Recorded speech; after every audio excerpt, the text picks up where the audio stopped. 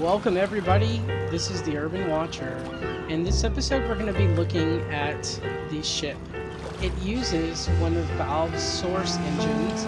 It's basically a game that's a mixture of a whodunit mixed with a Team Fortress and a Sims. This is a game that I would highly recommend for any groups out there that are interested in looking for games where they're going to be able to work together and or do co-op or looking for games that might fit in the mode of something like Team Fortress 2 or one of the recent horror games that my group is playing, which is what is the name of that game? It's Damned. This is one of those games. Later on, I will be putting together a list of great multiplayer games that you and your group and your clan can put together and enjoy. And this is one of those that, for the price that they're offering, you can get multiple copies at a deeply rated discount.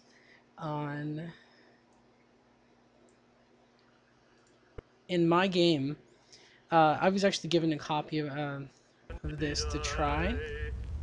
And the premises here is you load it up and you go basically on a hunt.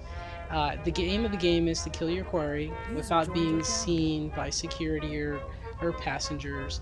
And you can be a passenger, which is kind of like an NPC, or you can be something like a hunter. So in this game, it's pretty cool because I have a target that I'm supposed to kill.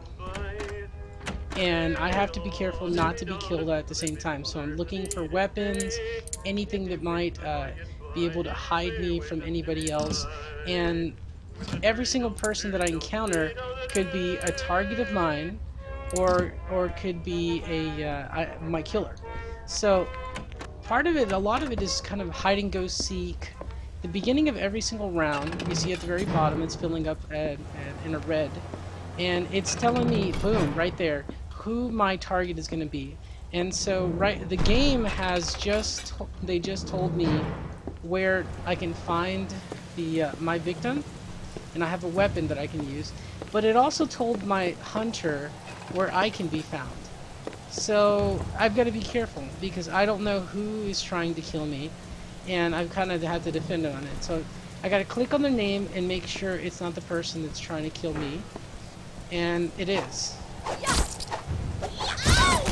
And I stopped a hunter, so that was somebody that was definitely trying to kill me, and that was very good. This person was looking for me. So now I've got to go find out who I'm supposed to kill, and they were located in the 3rd class, cabin 3 on deck C. And in order to find out where that's at, you can look at the map. And we're looking for cabins, so cabins are going to be down there on deck C. So if I was that person, I would leave here.